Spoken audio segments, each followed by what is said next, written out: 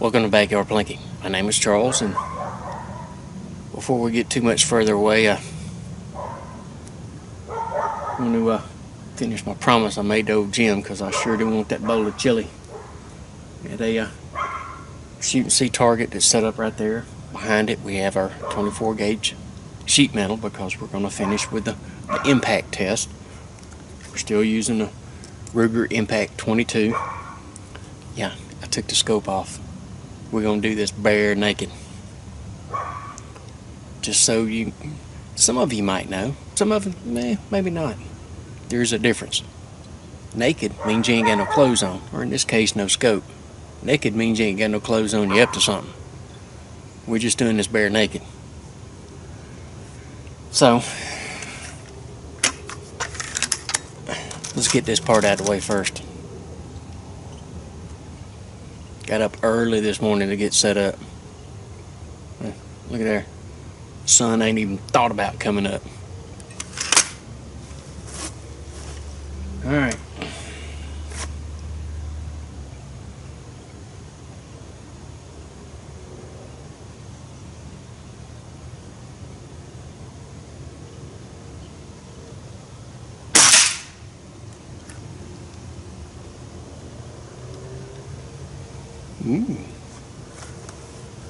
Well,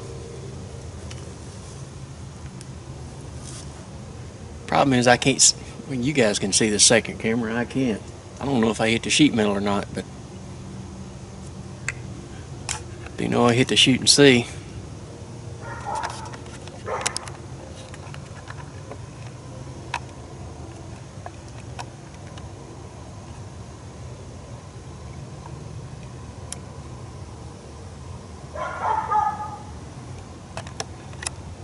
Bad for a blind man.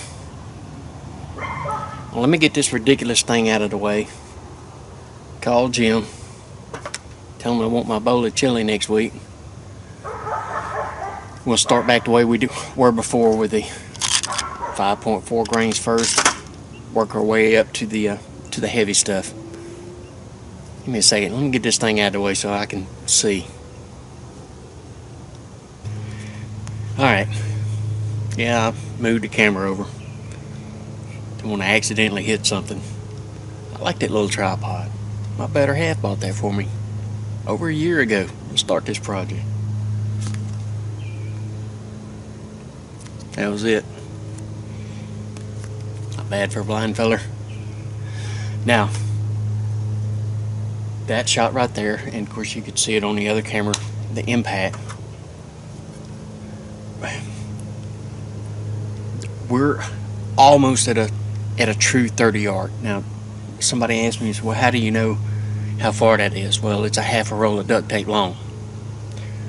Now, obviously, the target has to be off at the fence a little bit, and then back here too, because I've got to get enough room. So, even still, 26, about 26, which is not bad. That shot was this 14.3. I used something that was a little heavier so I'd have a little more control over it. So the next one that we're going to do to get back on track are the 5.4 grain alloys.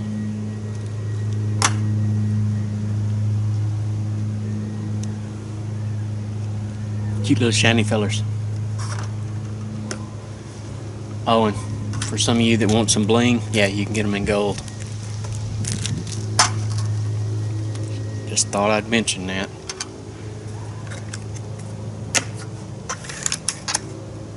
Alrighty. Let's see, that pulled a little right, so.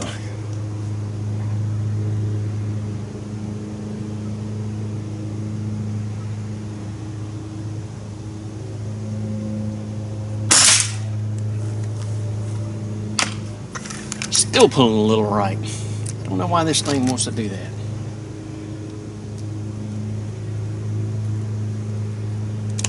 Next up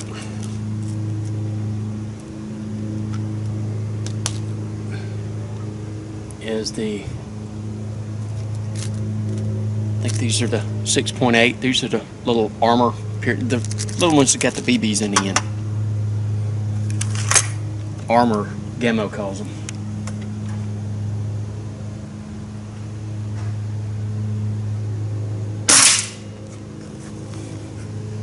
A little more weight to it, it started pulling back left.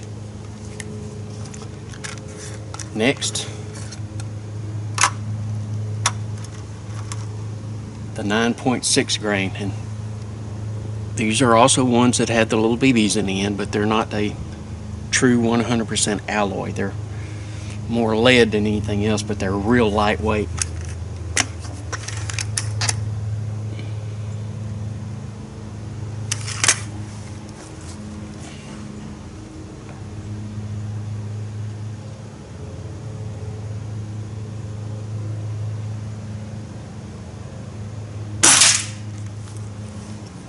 Trying to get them as close together as I can. We still got, well, no, we only got 2 left. That's right, because I did the 14 first, didn't I?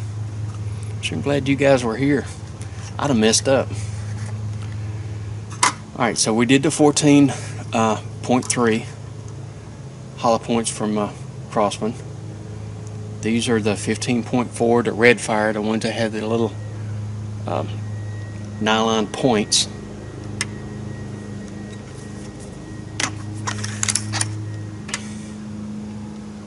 Problem is, I can't really see what's going on. I mean, you guys can. I'll just have to be surprised.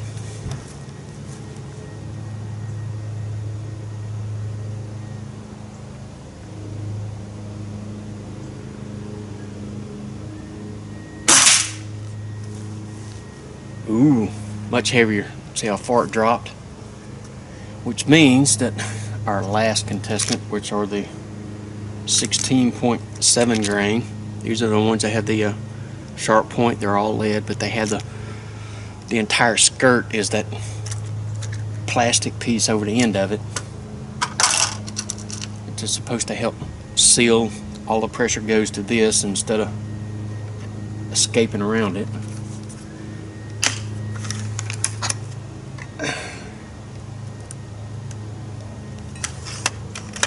Means it's not going to be symmetrical.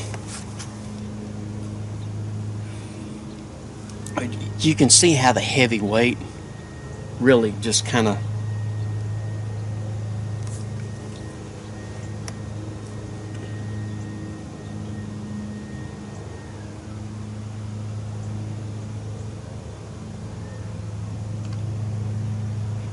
try to put it right between the one at the far bottom and the one just above it on the right hand side. We'll see how far up I have to hold.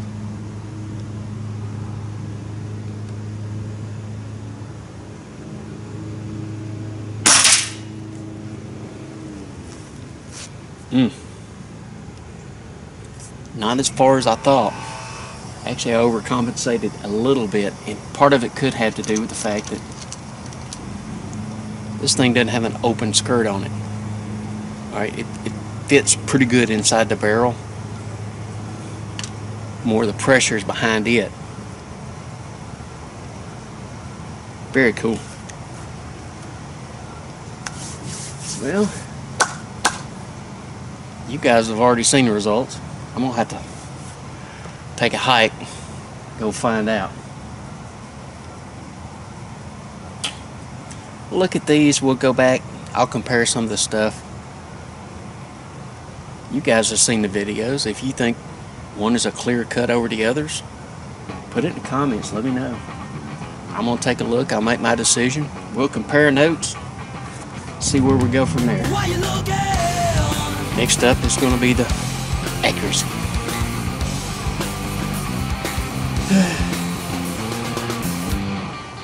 It's going to be tough. You saw the one with the scope. Yeah, me and optics don't get along. Anyway, until next time, my name is Charles. It's been Backyard Plinking.